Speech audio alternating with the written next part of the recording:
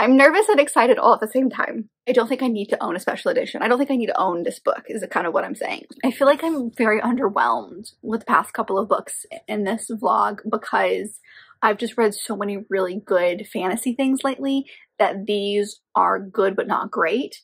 And so because of that, they're kind of like they're hitting like the meh. So I have a long time to go, which is good and bad because I need answers, you know. But if I devour the second one soon, like let's say right as it came out, who knows when the third one's gonna come out, because the third one doesn't even have a title or cover or anything yet. So this is the mental spiral that I have gone down. Hi everybody, my name is Kelsey and we're about to get very, very nerdy with some Fairyloot books that I'm actually reading.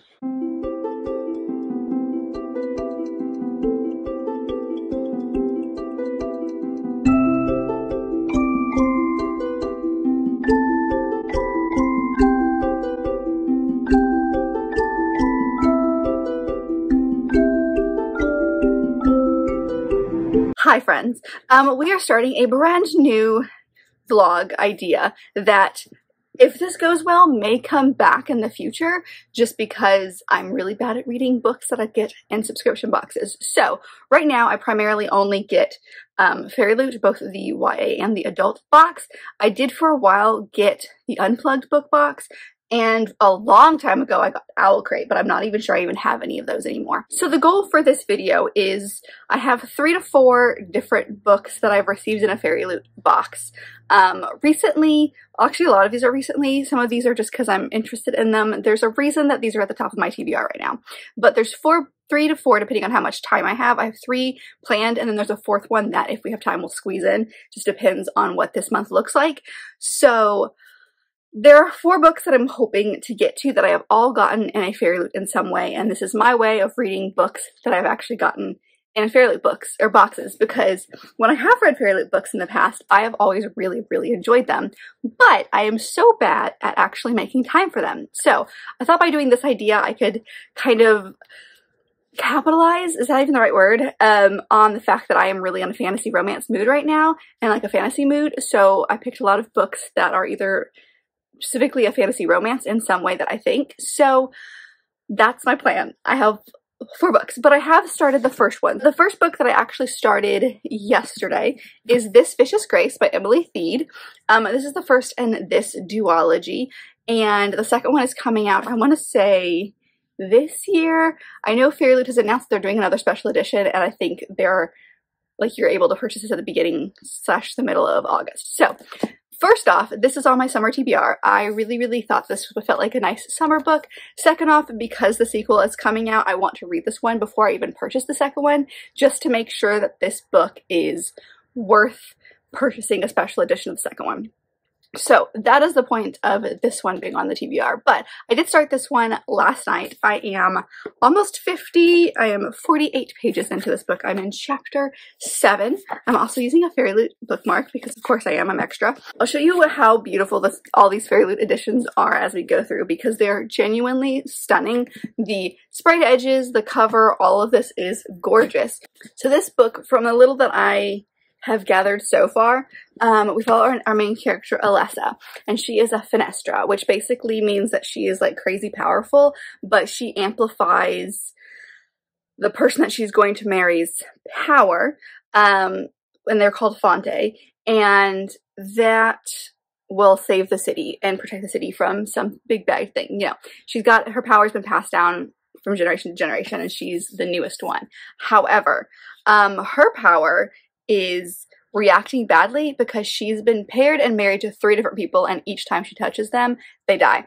So she is struggling with this, and so because of that, a lot of people look badly upon her. There's this evangelical preacher kind of person who is like standing up in the town and just kind of talking about how bad this is and how it's a sign they need to actually kill her, and by killing her they'll save their city, because she's actually something's happened with her power and her power's been warped, and so she's really kind of on the edge here because she knows that she is, like, she knows that her power is not working, but she lives a very lonely life.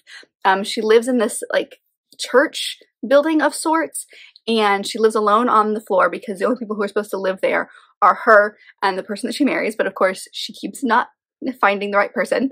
And so she's the only one that's allowed on this floor. Her guard barely even protects her anymore because they're just like, whatever, she's just killing everybody. I'm not even sure she's worth protecting. So there's a lot of fear going around when it comes to her. That's kind of where I'm at in the book. She's about to have a party where they're going to introduce her to the rest of the Fontes as an option. Before it was just she would pick one and go that one. And now she's going to meet all of them to see which power she thinks maybe can withhold or is not going to die, basically. So that's the point of this. I know based on the synopsis, there's going to be a guy who comes in later named Dante, and she's going to end up hiring him as like a bodyguard of sorts because there are people that are out to get her. So I think we've met him. I'm not 100% sure, just based on vibes alone. We've met somebody, then we don't know his name, and I have a feeling that's who it is. So not very far into this book. I'm hoping to dive into it in the next couple of days or so because I've got plans this weekend. So well, by the time you see this, you would have already seen it. I'm going to New York City with my friend Lauren. I'm so excited. So there's going to be a vlog. You can watch it if you want. But I want to finish this before we go there because I'm not going to be doing much reading while we're there. So that's my goal for now, is to get to this one. I wanted to start with this one because I do have the audiobook from my library, but I need to like send it back to the library. So I really need to dive into this one. So I've got some household things I need to do. I've got some other stuff here and there that I need to do. So I am hopefully going to listen to this a bunch while I'm doing other things. We'll see. I'll come back to you maybe when I have thoughts on this, or if I finish it. I haven't decided, depending on how much I dive into this book or not. But that's the plan for this video. I'll show you if these are worth it. I mean, this isn't really a like, is this box worth it kind of thing, because I think the box is worth it already based on the books I've already read and just how beautiful these editions are, but kind of, is this box worth it? We'll see. I hope you enjoy.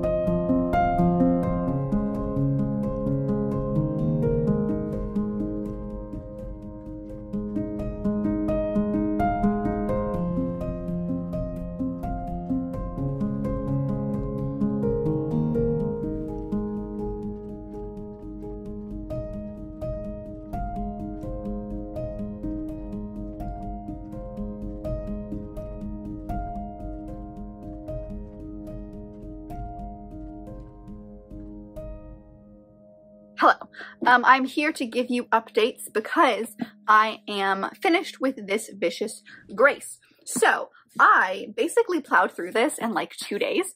I listened to the audiobook from my library. It's due today, so it's a good thing I finished it today. And I have interesting feelings. I don't know why I phrased it that way. That was a really weird way of saying basically like I really enjoyed this book, but I don't think it's going to be like my next favorite book of all time, nor is it going to be like crazy memorable. I think there's a lot about this world and the magic system that's a little confusing, honestly. And I don't fully understand the powers of our main character. I mean, I do. She's basically like an amplifier. She has crazy amounts of power, and her power is dependent upon touch. And there are certain people that are called the Fontes. I kind of mentioned this in the first clip, but they have magical power. Like each of them have individual powers, and so like her power is to amplify it, and there's like a big bad apocalypse that comes. I don't know if it's like every year, every few years, or once in this person's lifetime. I don't really know what the, like how it happens, but apparently it's like this big bad thing, and I think every whatever the heck she is, I can't remember what she's called, whatever she is, sees at least one, maybe more. So that's why I'm a little confused, because a lot of the world building is a little confusing. There's a lot of surface level stuff. This does feel like a lot of other YA fantasy books. There's nothing crazy about it. It's definitely more fantasy than romance, which is fine. It does have its romantic elements, which is kind of what I've enjoyed about it, but it's not like crazy original, which is fine. It's kind of hard to be crazy original now. Like you can take the same situations and the same tropes and just kind of like redo them a little bit for your characters, but it's really hard to be crazy original. So I really enjoyed this. I ended up giving it 4 stars because there's a lot about this book that I love. I love the character of Dante. I feel like he has the most character growth in this book. But actually, that's not true. There's some other characters in here as well, because at one point she is meeting with all of the Fantes who have these magical powers to try to figure out who the next one's going to be. And she's decided that she's not going to choose. She chose the first one, or she was given the first one. She's had 3. One of them she's chosen. One of them she just randomly picked. She didn't really care. And then one of them, I don't know, like something happened where she basically had to choose all of them. And so she decided that she's not going to choose this time. And so she's giving the Fantes the option to be that person, but she's kind of let them into her walls so that she can get to know them a little bit better. And so you do have like a found family vibe because all of them become really, really close, and I really like them. And there is a character in this book named Caleb who's kind of an asshole at the very beginning, and he does have some good character growth. I will say, like, he's still sassy and sarcastic, but he like cares more. It's kind of one of those things where like his emotions and stuff were hidden under the surface, and so he uses like sarcasm as like a coping mechanism almost. So that was really fun to read, see him, because he's like not a main character, but he's one of like the secondary side characters, or secondary main characters maybe. But I don't know, there's just something about him that I really liked. But I loved this book. It was really good.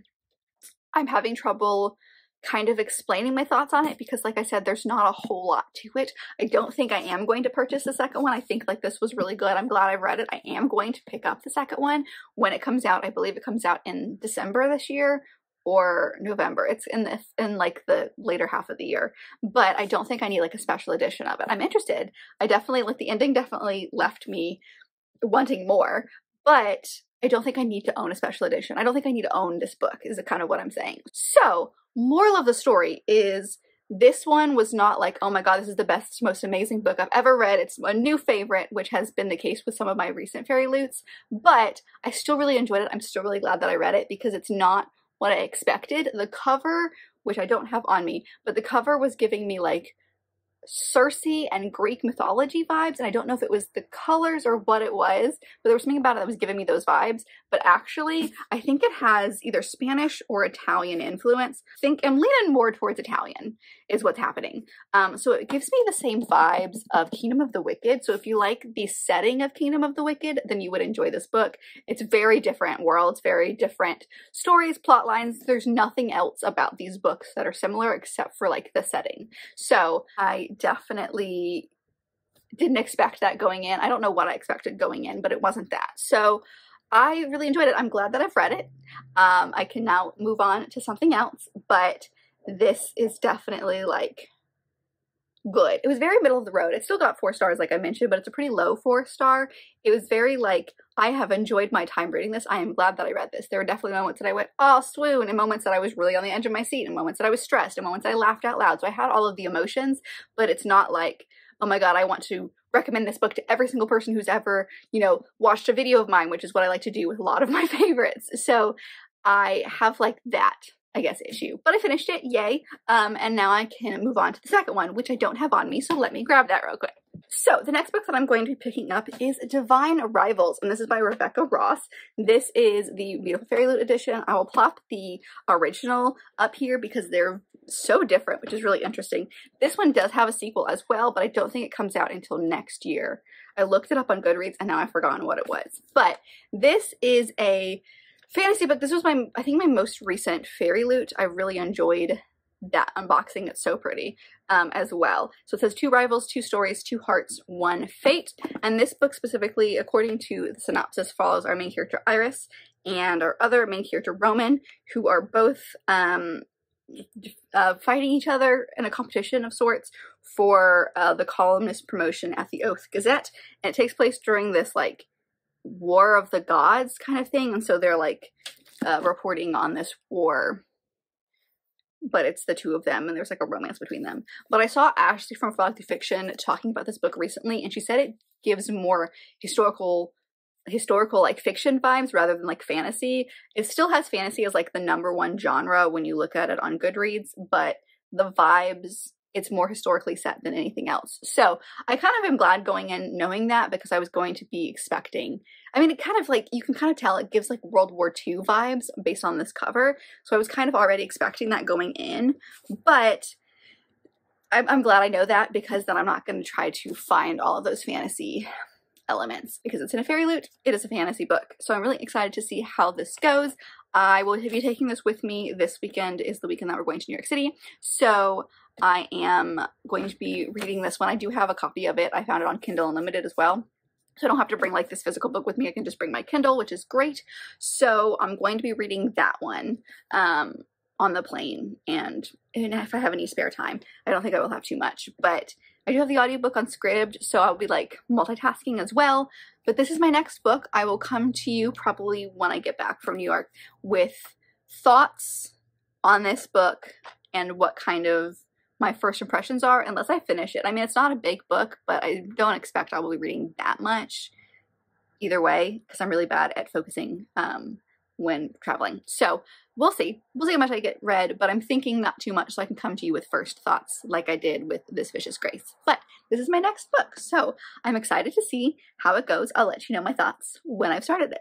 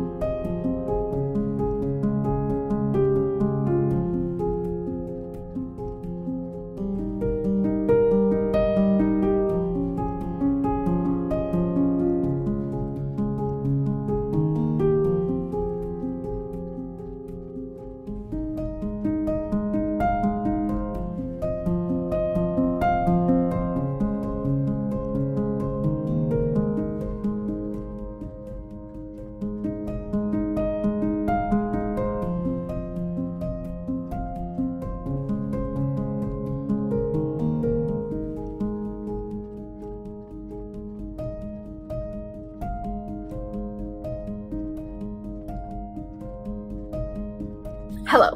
I'm here because I am a little over halfway through Divine Rivals. I'm not just throwing things all over the floor. I'm halfway through Divine Rivals, so I thought I would tell you some of my thoughts. I'm actually not well over, but I'm definitely in like the 60% over the 50%. And I'm really enjoying it. I'm not sure where it's going to go. I mean, I am kind of sure because I'm just at the beginning of, like, I'm near the end of part 2, beginning of part 3. I think there's only 3 parts.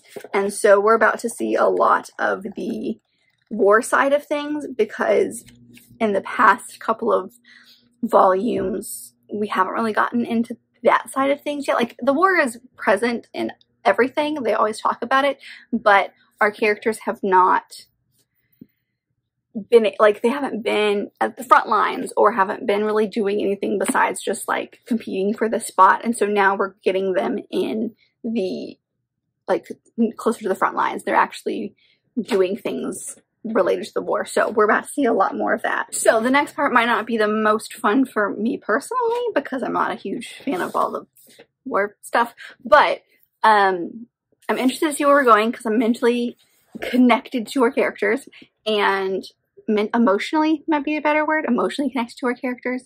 And there is fantastical elements to this. It's not as fantastical as some of the other books that I've read, other books I'm going to read in this video alone. But I knew that going in. I knew it was going to be very historical fantasy, more historical, I guess, than fantasy. The fantasy is very low. So if you are like a historical fiction person and you want to get into fantasy, this is definitely a good book to start with because the fantastical elements are very, I don't want to say magical realism because it's not. It's more than that, but it has that sort of vibe to it.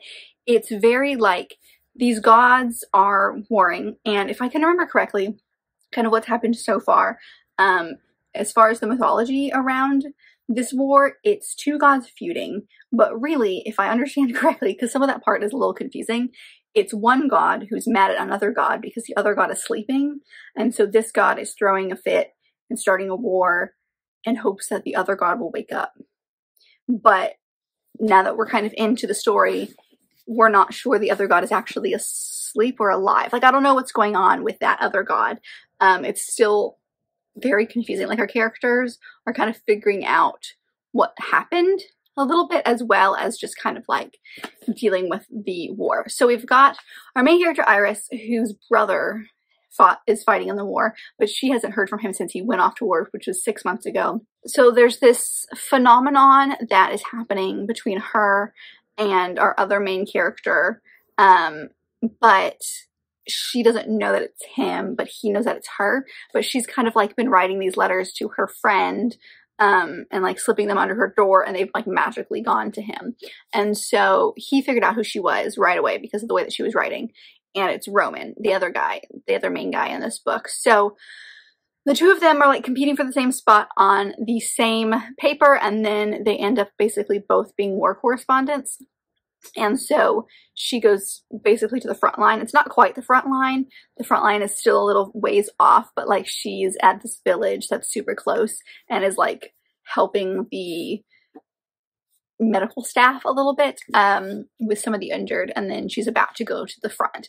And so she's also trying to figure out what happened to her brother because no one can tell her what's going on because no one really knows, and she's just trying to get an answer because she hasn't heard anything from him, nor has she heard that he's MIA either. So she's just kind of like, I want to know one way or the other if he's alive or not, because I haven't even heard if he's not.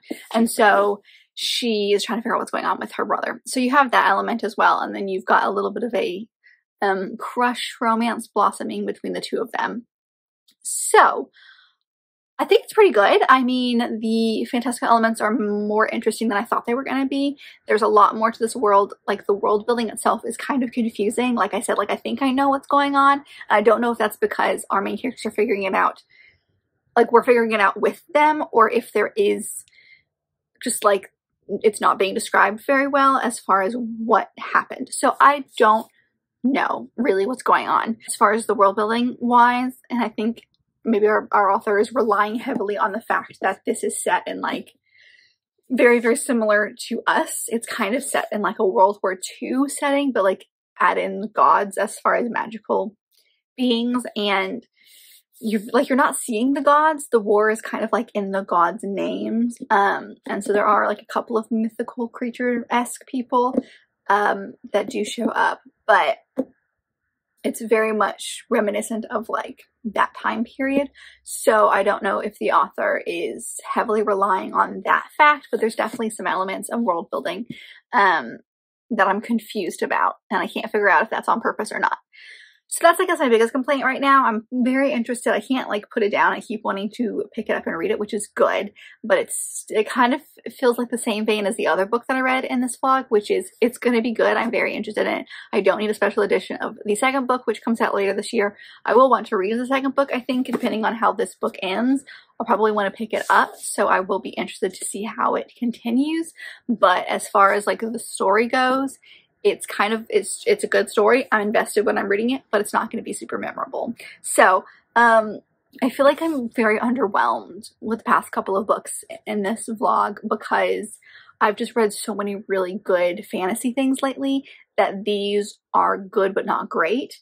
And so because of that, they're kind of like just, they're hitting like the middle section. I still think that this one could potentially get a 4-star, 3.5, 4-star, but it is not going to be like my new favorite thing of all time. So yeah, I'm very interested. I still want to keep reading it. I'll come back to you when I have finished it. Like I said, we're in the last little like section of this book, so things are about to go down, and there's definitely some stuff that's going to happen. I think I've got about 100, no, I've got less than 100 pages. I've probably got about 56, no, that's not right. I cannot math right now. Yeah, I've got a little over 100. That's what I thought. Sorry, my brain could not figure out where I was. I've got a little over 100 pages left, so I'm definitely getting towards the end.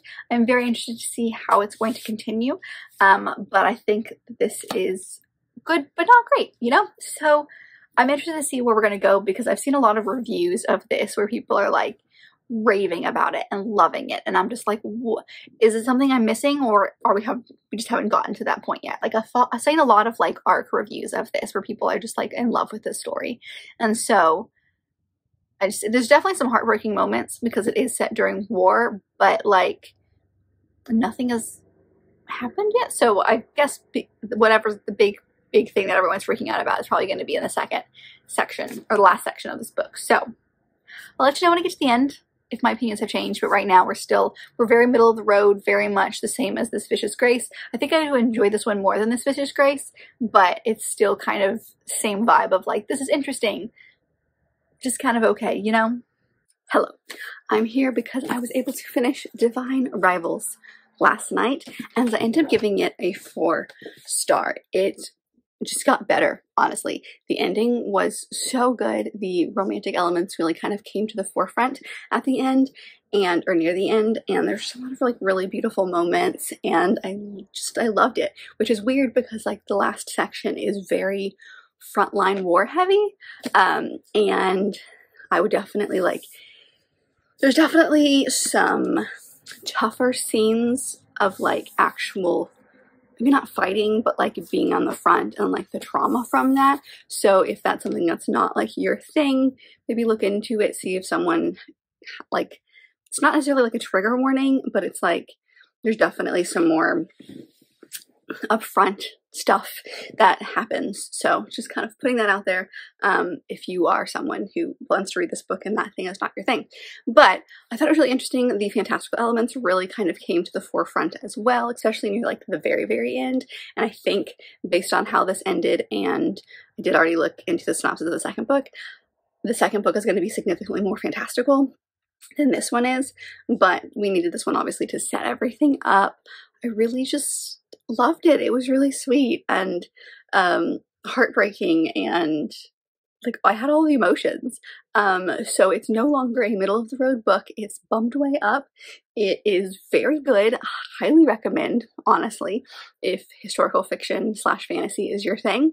The typewriters that were included in this are like fantastical, and so I really liked that story as well. There's just a lot with this that I really liked. It's very found family as well, which is very sweet, and we just kind of see like Iris and Rowan, but mostly Iris, come into her own. It is in third person, but the audiobook I listened to had 2 narrators because we were in third person, but we kind of switched back and forth between their perspectives. And then of course there's a bunch of letters they send back and forth, so it's kind of fun to hear the 2 voices. There's 1 female, 1 male voice in this, and I just kind of really liked that. I thought the audiobook was produced very well, but I highly recommend. I don't know if I'll get, it depends on what the second one looks like. I'm sure Fairyloot's going to do a special edition of the second one, so depending on what that looks like, I might pick it up, but it's not one that like I need to have. I do want to read it. I enjoyed this one more than the first one, which is very good. So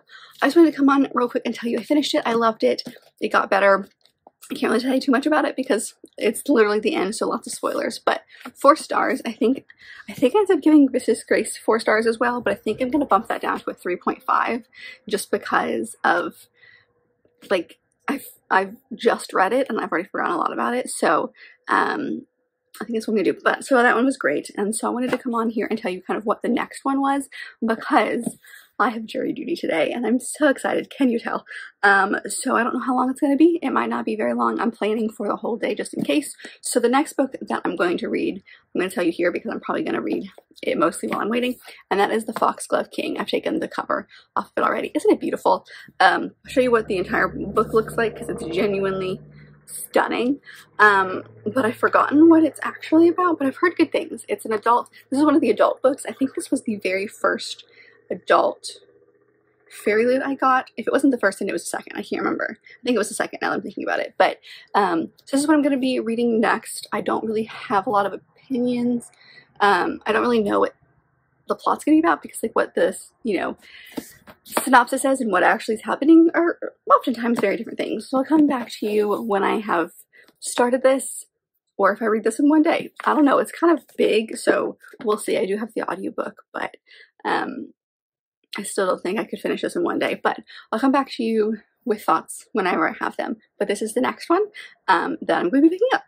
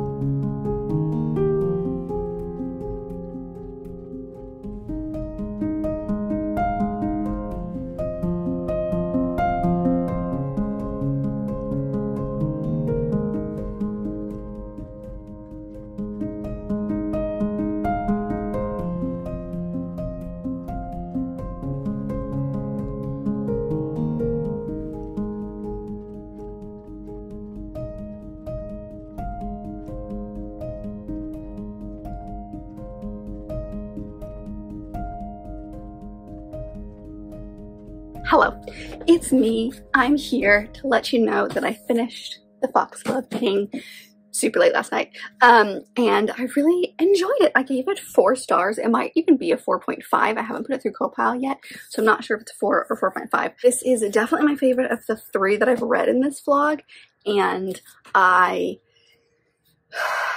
need the second one, you know? So I looked online, it looks like there is going to be 3 of these, which is good, but the second one doesn't come out until April of next year. So I have a long time to go, which is good and bad because I need answers, you know?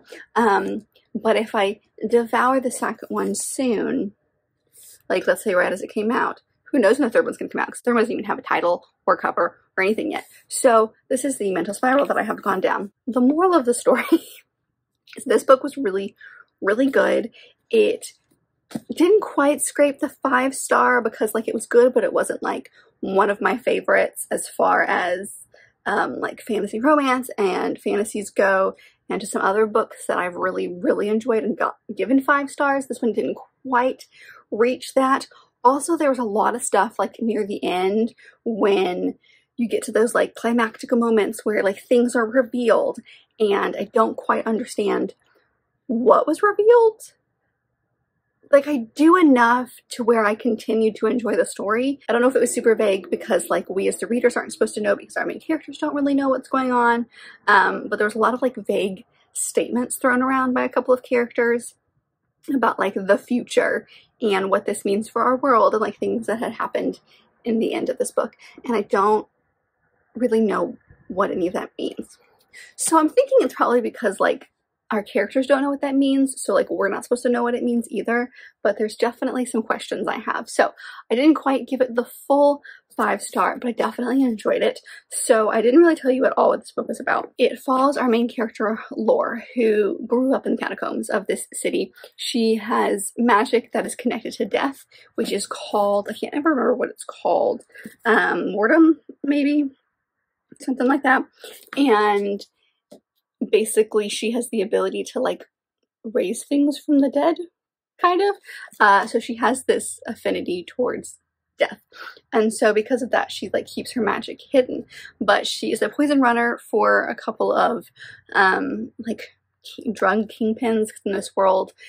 Poison, things like belladonna, like that is used as a drug, and so yes, it slowly poisons you, but it gives you like a high as you do it. And so she's part of this drug trade kind of thing, if you will. And she's a really good spy and liar and all those kinds of stuff. And so near the beginning of this book, she does a poison run that goes bad. And she's convinced because of her magic and because of just the situation that she's in that she's either going to be sent to the stake and burned, or she's going to be sent to this specific Isle place, which is their prison. And I think it's like, I don't really know what the bad part about it is. I just think it's like the island where their prison is. But everyone sounds like it's the worst thing ever. I mean, like going to prison's not great, but I don't know if it's like extra bad because it's this prison. But instead of that, the king steps in and asks her to do some spying for him. So she's thrust in this court and gets to know the Prince Bastion a little bit better. And then she also kind of has like a bodyguard of sorts who's named Gabriel, who is basically like this world's equivalent of a monk. And so he's her protector. And so it's the 3 of them. So you do have, I'm really, really hesitant to call it a love triangle because it's not. It's lots of misunderstanding, and it's very clear that Laura's attracted to one person specifically, and then the other person she's just very close with and like doesn't feel romantically attached to, at least where this first book is, but she cares a lot about this person. So a love triangle in the sense of I'm afraid the next book is going to, based on how this book ended and some stuff that came out, we're going to push the love triangle for that other person, but I don't know. I'm just nervous, you know? So I liked how the author did this because it wasn't really a love triangle. I mean, there was clearly one person that she was attracted to and the other one she wasn't attracted to in the same way. So I liked that, but I'm worried where this is going to go. I could very easily see one of our characters pulling a Tamlin from ACOTAR. I don't know if that's what she's going to do with these books, but I could very easily see that because he there's a lot of similarities between this. I'm trying to be super vague so I don't spoil anything, but there's a lot of similarities between one character and the Tamlin character from Magatar, with like being there for Lore at the beginning and kind of being in her corner and then blinded by what is good and right and things of that nature and what he sees as the world. And because of that, there is a lot of red flags scattered along the way. So I don't know if that's what the author's going to do, but there's definitely some stuff that's been laid that I could see the potential to do that. But the fact that I've talked a lot about this probably tells you that I really enjoyed this. Again, not my favorite thing of all time. Like, I still had a good time reading it, and I was clearly hooked because I think I read like the second half of this book in a day, maybe more than that, because I think I came back to you, like I introduced this book and then I didn't talk about it at all. So this was very good. I really enjoyed it. I'm excited to see where the second one's going to go. I'm nervous about the distance between when I read this and when the second one comes out, so we'll have to see if I can maybe, how much of this will stay in my head, because first of all, I have the worst memory ever, but I don't really know how much of this is going to be important to, I don't know, like things are happening, and I set up the second one very well. So I finished this one, and this one was fantastic, and I think that's where I'm going to end this vlog. I ended up reading 3 things, which is great. It went from okay, and it just got better because we started with The Vicious Grace, which got 3.5 stars, and we did Divine Rivals, which got 4, and then Foxglove King, which got 4 or 4.5. So I think it got better. I think I put a lot of pressure on myself to like these books because I really enjoyed some books in the past by Fairyloot, but I think not every single book that comes in a subscription box is going to be for everybody. Yes, this is a fantasy specific subscription box, so 9 times out of 10 it's going to be a really good book. Like, not everything's going to be hit, and that's fine. But I got through some things that I've had my eye on. Like, I've been wanting to read this Vicious Grace for a very long time. This one was newer and it sounded really interesting. And the Foxglove King I've heard nothing but good things about, and I haven't read an adult fantasy. Although the adult elements in this, usually when you say adult fantasy, it's because there are like sexual scenes and smutty scenes and things like that. But this one didn't really have that. So I think it's adult because of the other, I guess this being like, Goodreads says this is adult, but I think it could be in that new adult range. But our main character, Lore, is 23, and everyone else is at least 24, because like there's a big celebration when you turn 24 in this world, and she doesn't have it until the end of the book. So they are older, which is good, but they do kind of act younger. So I don't know. Do with that information what you will. But I really enjoyed my time. I hope you guys enjoyed. Let me know if you'd love to see another installment of this, and if you are a Fairyloot subscriber and you know the types of books that they have, if there's one specific that you'd like to see, because I just have so many, you know? But this was great. I got through some books that I've had on my list. I'm very excited about that. And I would call this video a success. I would. So that you guys enjoyed whatever this experience was. Let me know if you've read any of the books that I mentioned in today's vlog. I would love to know your thoughts on them, or if you are a Fairyloot or just a book subscription box person. Are you good at reading books? Because I am not, but I'm trying to get better. If you like this video, and I very much hope that you did, don't forget to give it a big thumbs up and subscribe down below if you'd like to be part of this awesome growing family. I've also got all my social media down there, as well as other fun bookish links, so check all that out, and I'll see you guys in my next video. Bye!